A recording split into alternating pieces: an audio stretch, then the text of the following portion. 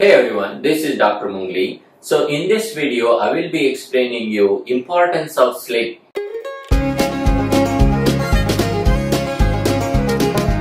Now why sleep is so important? If a person lives for 90 years, in that 30 years a person will be sleeping. It means 1/3 of our life we will be sleeping. That means why sleep is so important. Before I get into that point, let me explain to you there are two kinds of sleep. One is NREM sleep, that is non-rapid eye movement sleep. Other is the REM sleep, rapid eye movement sleep. Now this NREM and REM sleep, they will be coming in cycles when we sleep.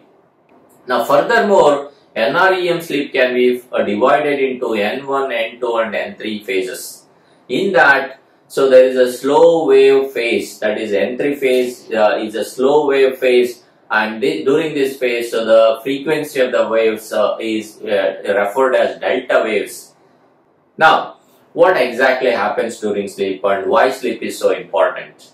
During sleep, there will be endocrine changes going on in our body. So the hormonal changes going on in our body. Just to mention some of the hormonal changes that will be going on with a good night's sleep. What happens? So the growth hormone will be increased with a good night's sleep. Cortisol levels will be decreased, and there will be decrease in ghrelin, which is coming from gastric glands, and there will be increase in leptin coming from adipose tissue. And also there will be changes in the inflammatory markers. So there will be decrease in tumor necrosis factor alpha, interleukin 6, C-reactive proteins. There are a lot of things, lot of metabolic changes going on. Now, when the growth hormone is increased with a good night's sleep, so the growth and development is going on in our body. And when cortisol is decreased with a good night's sleep, so there will be decrease in blood glucose level. When there is a decrease in ghrelin coming from the gastric glands, that means we don't feel too much hungry. And when there is increase in leptin coming from adipose tissue, that means we feel full, or the satiety signal will be good. That means we don't tend to eat too much food. Now, what happens if we don't sleep well?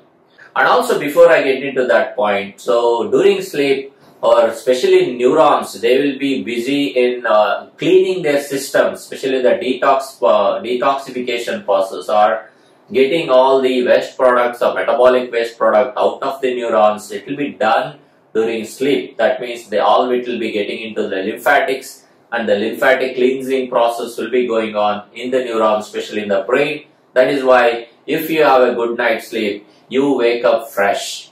Okay, so all this cleansing process will be going on during sleep in most of our cells, and also the rejuvenation process. And the good night's sleep is important to maintain good immune function in our body. Now, what happens if the number of hours of sleep decreases?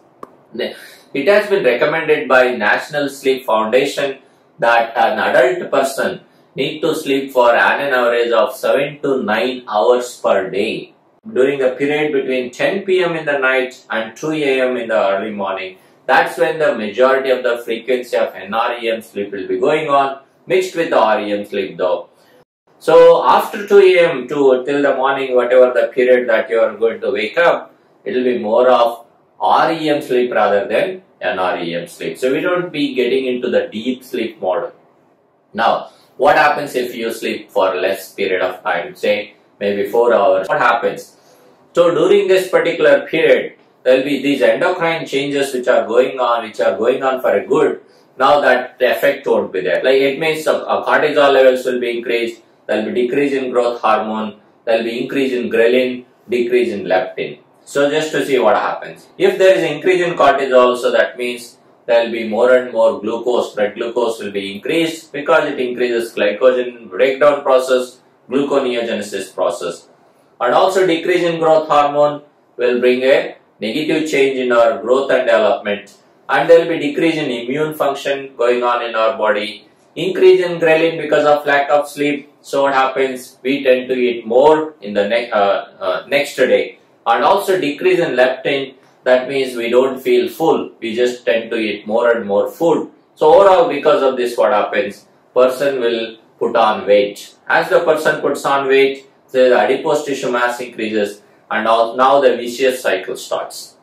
So all the endocrine hormones coming from the adipose tissue, they will cause insulin resistance and eventually giving it eventually getting into glucose intolerance, diabetes mellitus, and consequence of diabetes mellitus. So a person can have an increased risk of myocardial infarction, stroke, decrease in immune function, can lead to opportunistic infections, and also increase in inflammatory mediators, so inflammatory markers, so lead to a person is prone for increased inflammatory processes. These are all some of the things that will be going on in brief when we get lack of sleep, and just explained what is the importance of sleep prior to this. Now let's move on to see what are the tips for healthy sleep.